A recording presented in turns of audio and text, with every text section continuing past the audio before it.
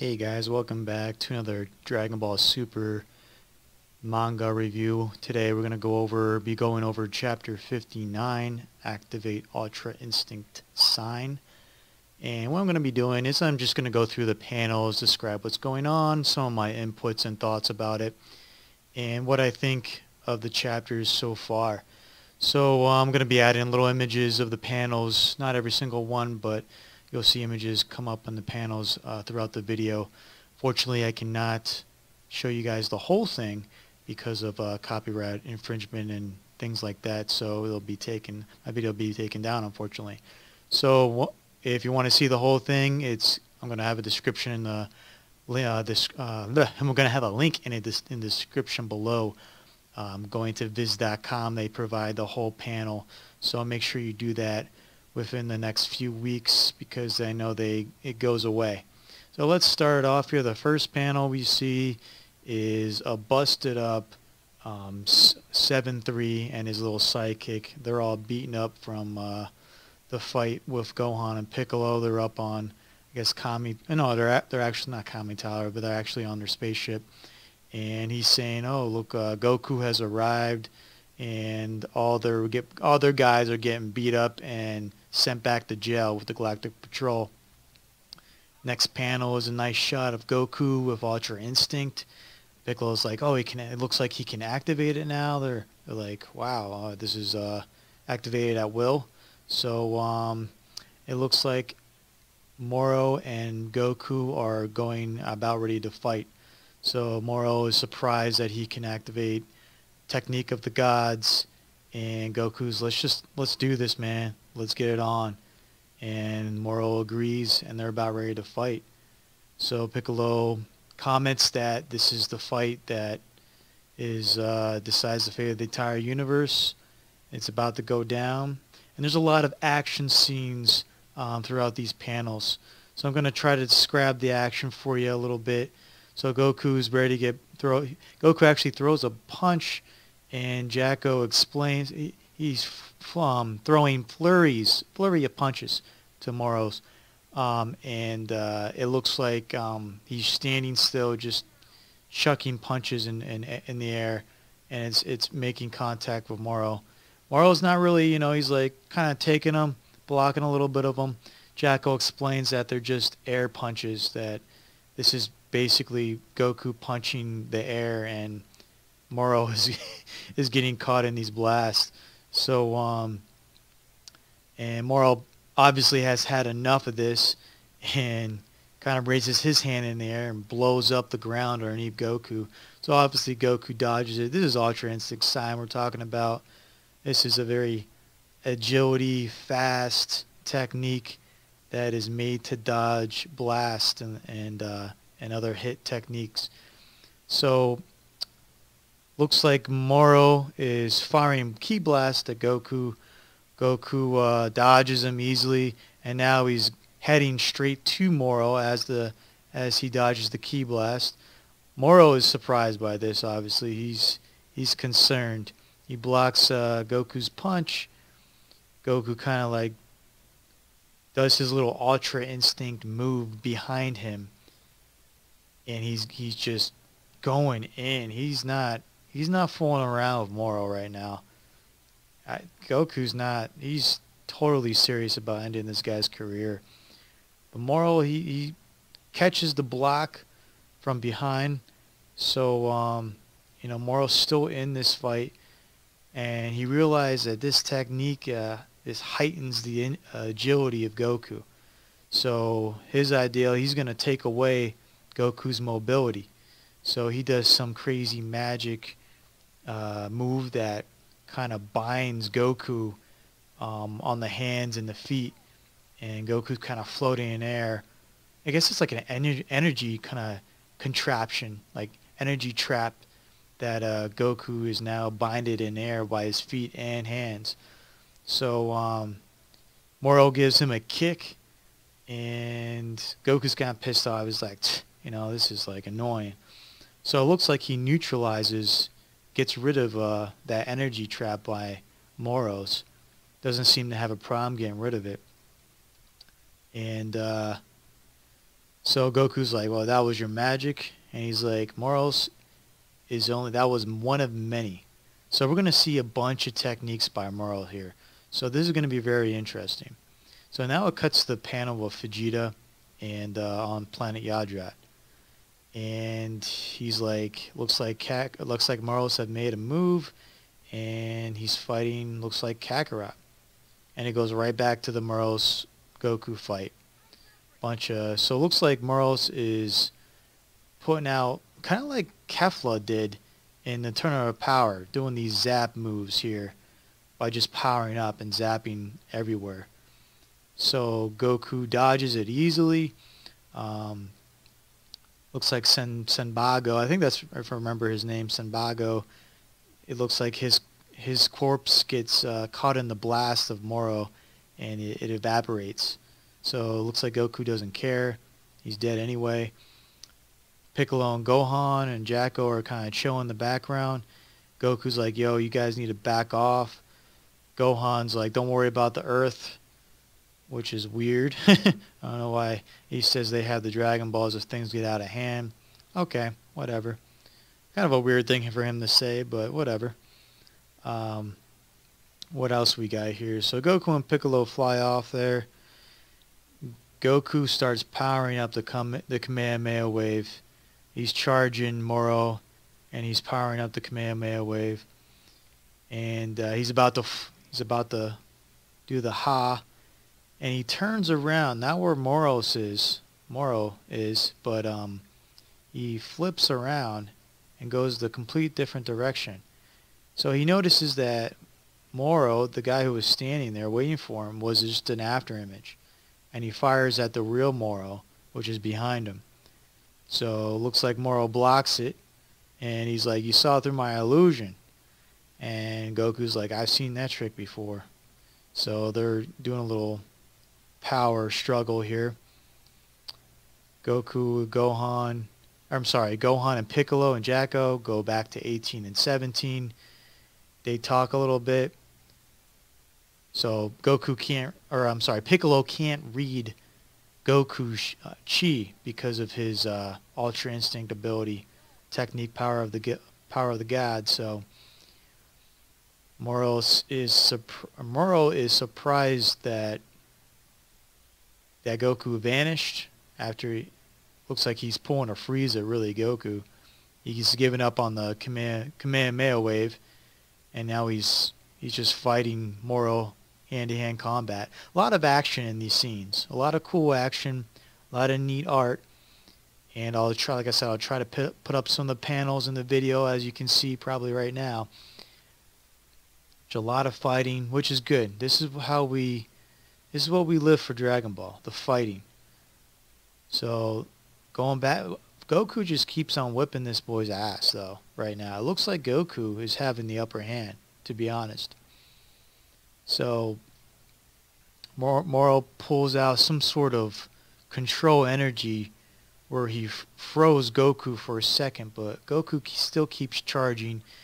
Goku is now throwing these air blast punches once again at Moro, and it looks like Moro is taking him, not like he's suffering like a whole lot of damage. So they keep getting closer to each other, and they get real close to each other, and they both uppercut each other. Well, Moro uppercuts Goku in a nice shot here. It's a very cool looking shot, and Goku kind of straight jabs Moro in the chest, in the gut. So they're both kind of in pain there. They back off from each other. And Goku's holding his chest, so is Moro. And they go back and they charge at him. So Piccolo still says that, Moro still hasn't absorbed any energy, but Goku's clearly faster than Moro at this point. So, and it goes back to the fighting. And it looks like Moro is trying to absorb the energy now. He's trying to absorb Goku's energy. I think he's had enough after that gut punch. But Goku just evaporates. He's using his speed, I guess, to avoid this stuff.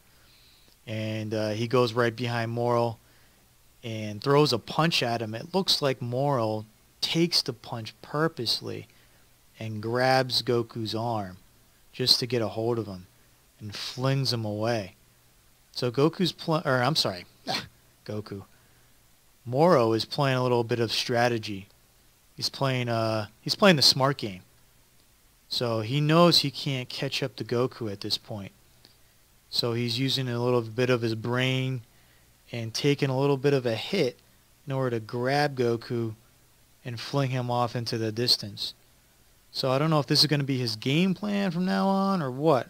We still don't know what's going on here. So, but it does look like Goku has the upper hand. Moros has got to have something up his sleeve here. So it looks like he tries for energy absorption again.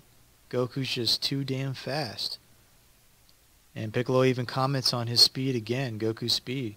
He's too fast to for Moro to dodge to gain the energy absorption on Goku. So it looks like Piccolo and Gohan are cheering him on continuously. Fighting still happens. Goku's still whipping this poor boy's ass. It doesn't stop. So another side kick to the gut by Goku to Moro. And she's just getting wild up now in these scenes right here. He's just getting kicked, punched. And yeah, he's just super strong in this form right now. He's overwhelming Moro right now. Goku does say phew. I don't know if he's getting tired. Now it zips back to Beerus' planet. Whis and Mirus and Beerus are hanging out. Beerus is fishing. After all what's going on, Beerus is fishing. He doesn't care.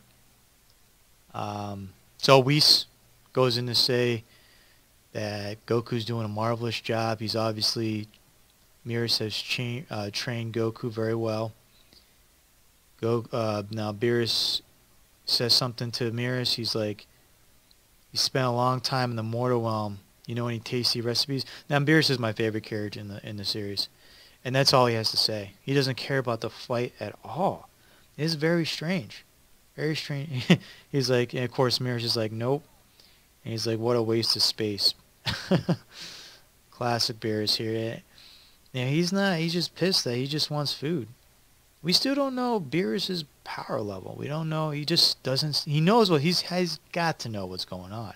He does not seem concerned in the slightest. Even when the early panels, he's like, "Yeah, I'm so hungry." There's something with Beerus. There's something we don't know. Is he training off time, and he's just that good of being ahead of everyone? I'm just not sure. So Whis continuously asking questions to Mirus. He asks if Goku mastered Ultra Instinct. Can we expect to see it? And he's like, no, about that, Mirus says. So he looks worried. Something's going to happen to Goku. I don't know if he's going to keep this up. Once it goes back to the fighting, Goku is, let's see here. Moros is like, what's wrong? You seem so eager to be done with this. So, yeah, Goku has been definitely hurrying up this battle. Looks like, alright, so Moros goes to explain that he's been hiding his full power.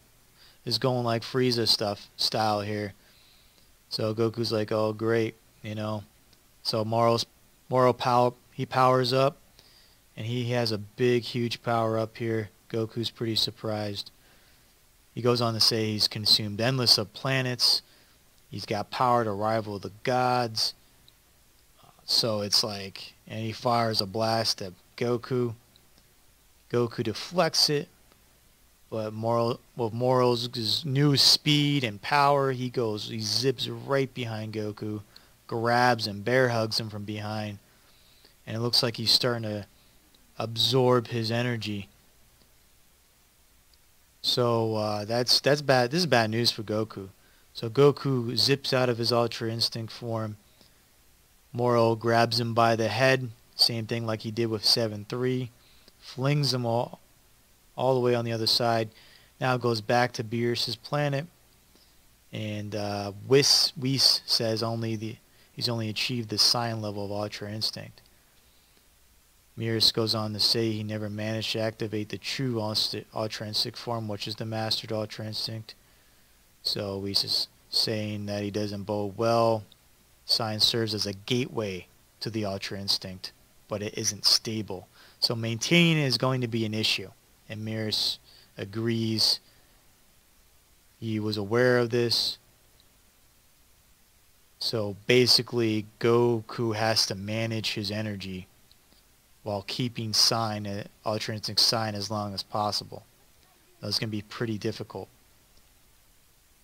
I think Moro looks like he's figured out that that Goku needs to finish this fight before Goku runs out of stamina, basically, for this Ultra Instinct Saiyan, because it's still unstable for Goku, which is cool. The power scaling is still there.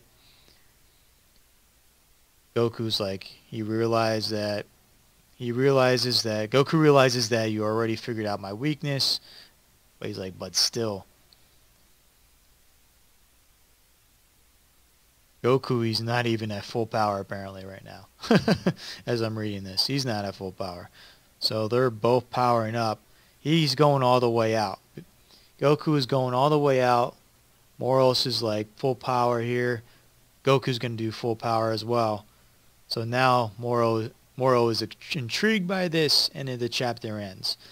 So this whole chapter was a basic throwdown.